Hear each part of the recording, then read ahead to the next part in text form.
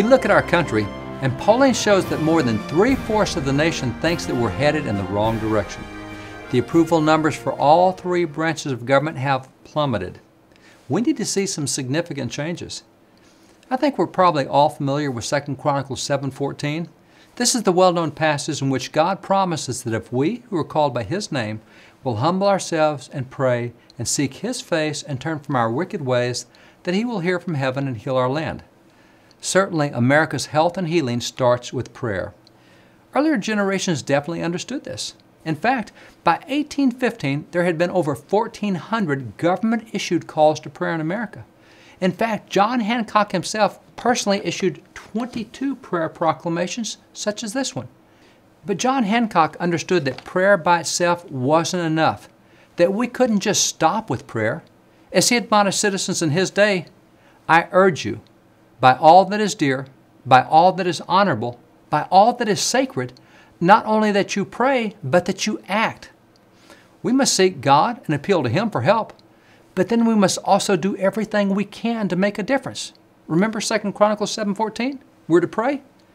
But it also says that we're to turn from our wicked ways, and that includes our inactivity and non-involvement, our sitting on the sidelines, particularly with regard to what goes on in our government. This is part of the wicked ways from which American Christians in particular must turn. We have to pray and rely on God, but we also have to take action. This is what made America free in the first place. When the American Revolution began, we had no major assets of our own. We'd been British colonies our entire existence, and now we're going to take on the greatest military power in the world with only our fledgling resources? Britain had a formidable navy. They ruled the seas. So what are we supposed to do with that? Well, we could build our own navy, but in the early years, we didn't even have a national government, and so there's no way to fund a navy. But fortunately, in 1775, still almost a year before the Declaration of Independence, George Washington stepped up as an individual and personally commissioned 6 cruisers. Of course, those 6 ships from George Washington weren't much compared to the scores of ships in Britain's Navy, but that's what we had. And back then, all the ships in a nation's Navy flew their flag openly and visibly so that their fellow ships could avoid the friendly fire and not sink the wrong ships.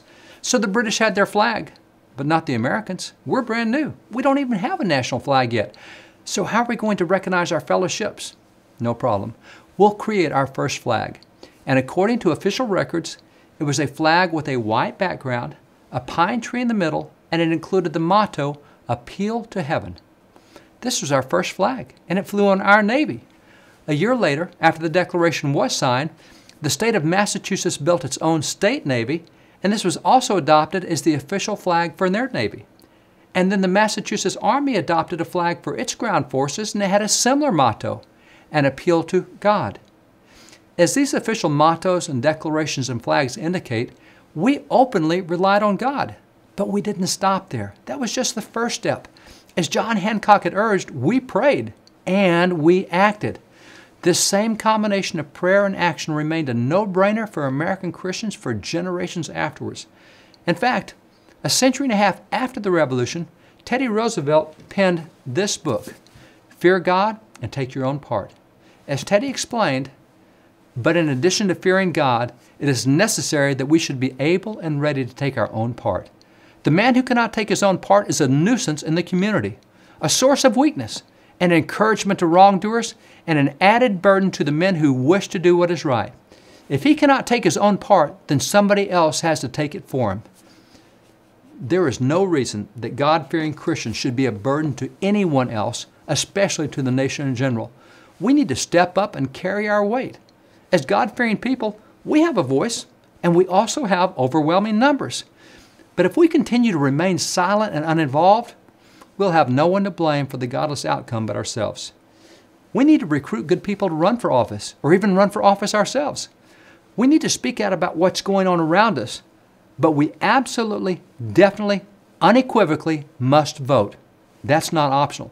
Voting is not a right, it's a duty, and we will answer to God for what we do or what we don't do with our vote. So we do have to appeal to God, but we also have to take action, and now is the time that we must get involved.